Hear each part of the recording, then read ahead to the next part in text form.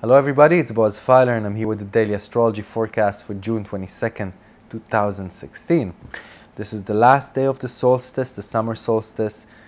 Jupiter is still on the North Node. These are great days to set your intentions for the future, to pray, to ask for your wishes to be granted in a sense. And you know, a client asked me today, what if I have many options in front of me? What if I'm not clear regarding my direction in life at the moment? Then you go back to the basics. Then you just ask to be content, to be happy, to know how to make the right choice in the right time and to do it in the best way possible. Then you ask that you would wake up every day and give thanks and be full of gratitude for the fact that you're alive. Be healthy, be joyful, and so on and so forth. But these are good days to pray, to ask for, or to wish for things, and to set your intentions. If we talk about the day, the moon is in Capricorn. If you are in Central Europe, you'll be waking up to a square to Uranus and a sextile to Mars until noontime. That means that we could really be too harsh and too rash with sticking out of the crowd today. We could go into conflicts trying to prove that we are different and that we are unique. And in a sense, we have to calm and tone that down. This is not a good day to assert who we are in a way that could be aggressive.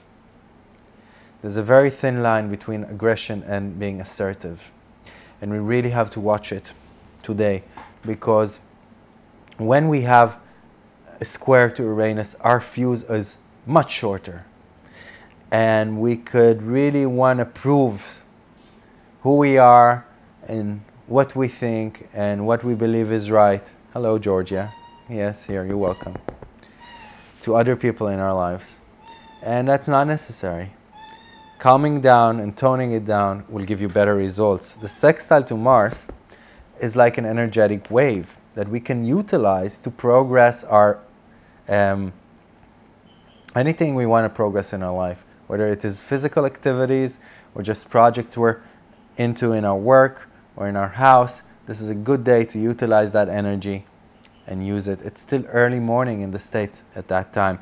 And from noon in Central Europe, that's early morning, about 7 a.m. Eastern Standard Time, we have a square to Chiron, which is a very sensitive time. It's a time that we are more in touch with our own pains. People in our vicinity can be in touch with theirs. And it's a time that we understand our limits as human beings, and we can grow wiser because of those limits. And then at around 1300 hours Eastern Standard Time, that's around 1900 hours Central European Time, there's a square to Juno.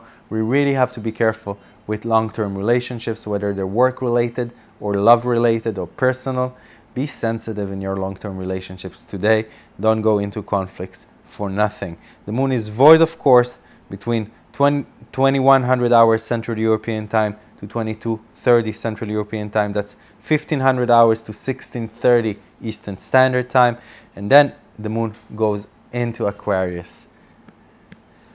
Mercury, the planet that is in charge of our decision and navigation through life, our thought processes, is squaring the nodes, it's squaring Jupiter, it's quincunxing Pluto, it's conjunct Vesta. And now in English, these are days that we are in a crossroads. It is time for decisions that will have implications for our future.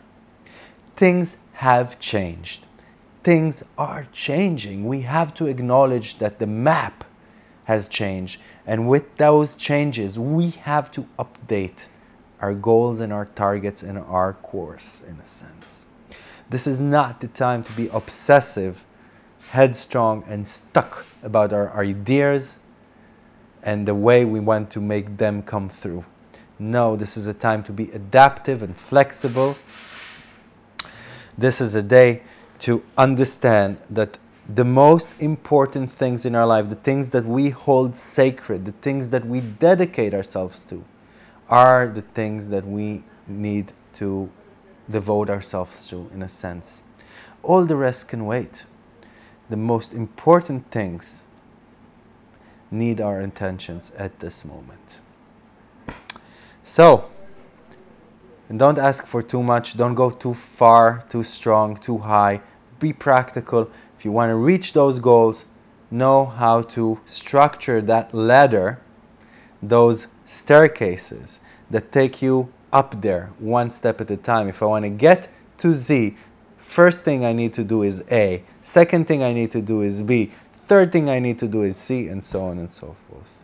So, on behalf of Georgia and me, thank you for listening. This is Boaz Fyler. Goodbye.